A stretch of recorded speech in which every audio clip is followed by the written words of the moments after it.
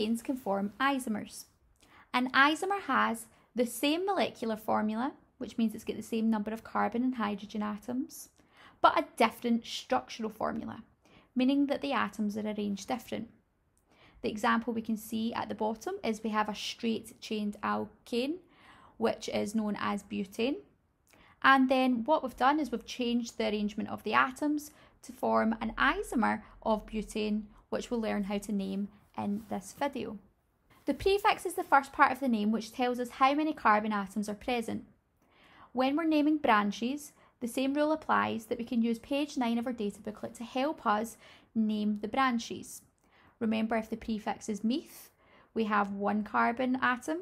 The name of the branch would be known as methyl and be written down as CH3.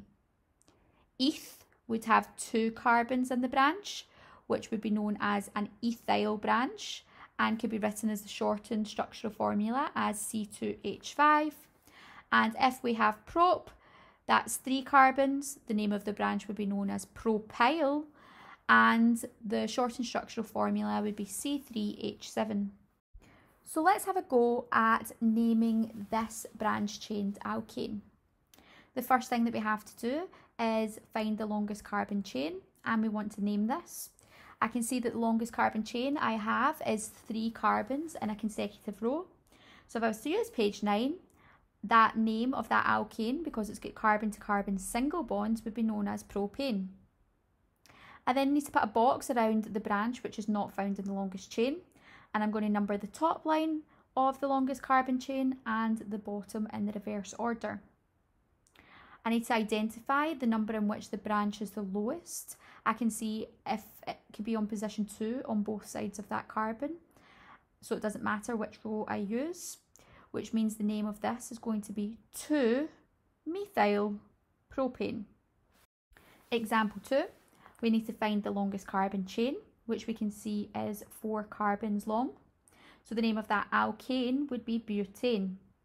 We want to put a box around the branch which is not found in the longest carbon chain, and we want to number the top carbons and the bottom carbons in the reverse order. We need to look at the potential positions that that branch could be put on. It could be on position 3 or position 2. What's the lowest number? It's position 2. We can see that the branch has only got 1 carbon, so it would be known as a methyl branch. So the name of this alkane is 2-methyl butane. This one is a little bit trickier. We need to find the longest carbon chain, which is 4 carbons. So the name of that alkane would be butane. We then need to put boxes around the branches which are not found in the longest chain, and this time we have 2 different branches. We number the top carbons and the bottom carbons in the opposite direction. We identify the positions of the branches. The positions could be 3 or 2. What's the lowest position? Is position 2. So we're going to use the bottom row numbers, which means that both branches can be classed as being on position 2. We need to state the position of every single branch. So we've got 2, 2. We need to say that we have 2 branches, so we use the prefix di, and they only are 1 carbon in length, so they'll be known as a methyl branch. So the name of this is 2,2-dimethyl butane. So firstly, we have to find the longest carbon chain, and in this example we have 4 carbons, so the name of the alkane would be butane. We then put boxes around the branches. We have got 3 branches this time. We then number the top carbons and the bottom carbons in the opposite direction. What we have to do is we have to state the position which the branch can be lowest, and the lowest position it can be is 2 or 3. What we can see, however, is that if we use the bottom line, branches on either side of that carbon could be on position 2. So that means that we need to state every position of every branch.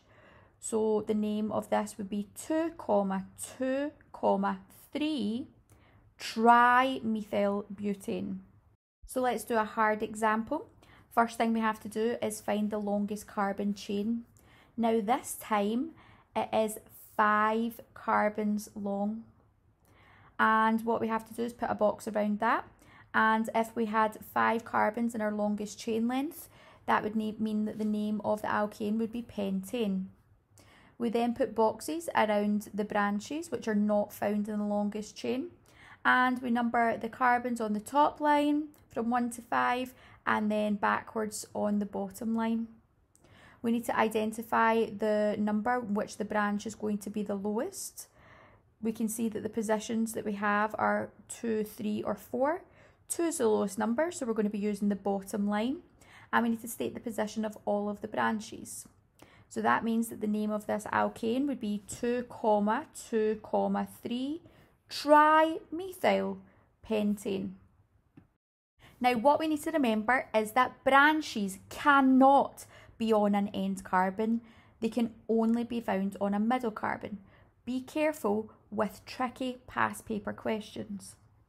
So if you want to pause the video, you can have a go at naming and drawing the full structural formula for the examples given, and when you're ready, press resume and the answers will pop up in the screen.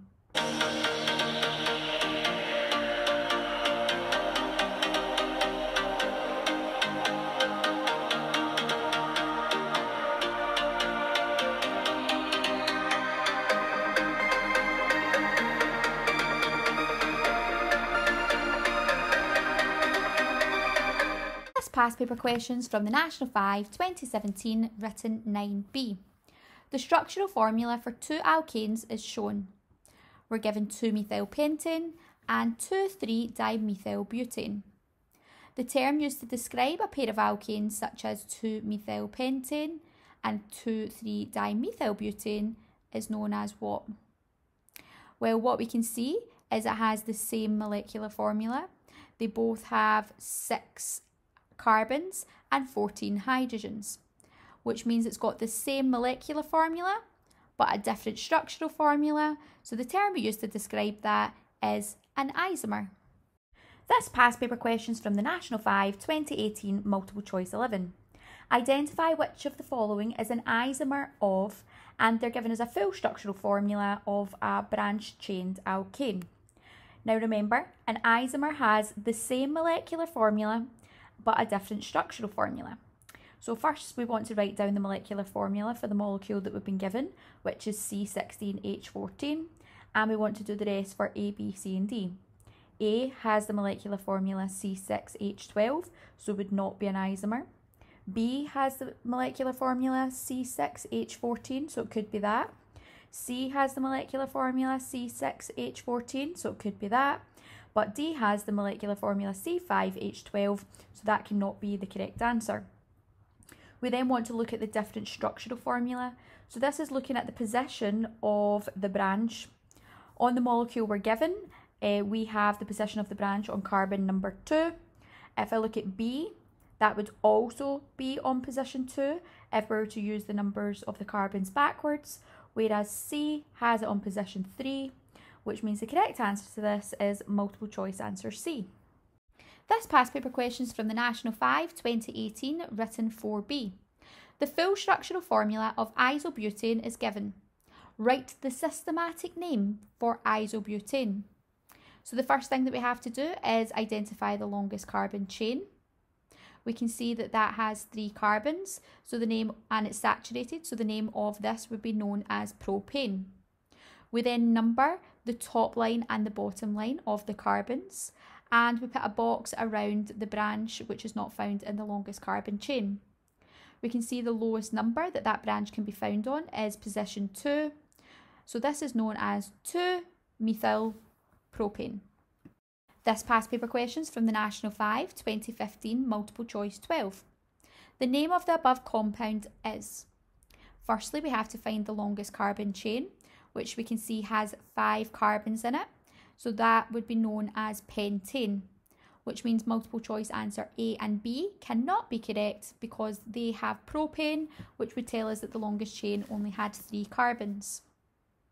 We then need to number the top carbons and the bottom carbons, and we put boxes around the methyl branches. We want the branches to be on the lowest positions. The options for the positions are 3, 4 or 2 and 3. The lowest numbers are 2 and 3, So the above compound is known as 2,3-dimethyl-pentane. This past paper questions from the National 5 2018 multiple choice 10. The shortened structural formula for a compound is given. Which of the following is another way of representing this structure? So what we want to do is we can see that the answers are given as a full structural formula showing all of the bonds. So we need to change that shortened structural formula into the full structural formula. So we draw out a CH3, a CH2, a CH, and the CH3, which is found in a bracket, is classed as a branch. CH, CH3, CH2, CH2, and CH3. Once we've drawn out this fully, we can see that the correct answer to this is multiple choice answer D.